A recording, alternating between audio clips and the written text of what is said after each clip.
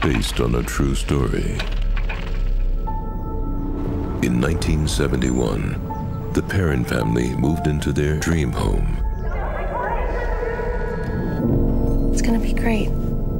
But they didn't know it was the site of a brutal murder in 1863 and countless horrors in the century that followed. What happened to the parents in that house was so disturbing, the family has refused to speak of it. Until now.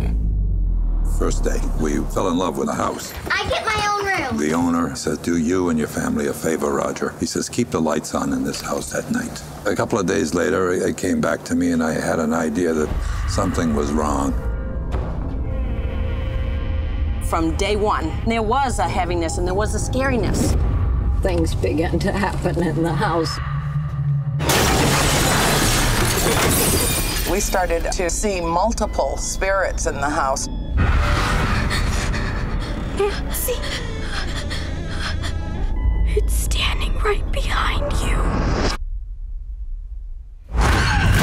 Because I was the youngest and the most vulnerable, I was approached more than anyone, and I actually had a relationship with that boy. I think something bad happened to him. Follow me this way.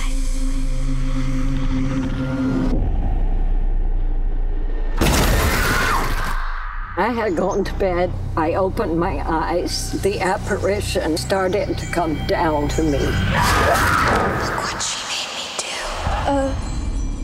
do. Nancy? From the director of Saw and Insidious. We waited 30 years to tell our story. Because 30 years ago, the world was not prepared for this. Oh, God! Experience the terrifying truth.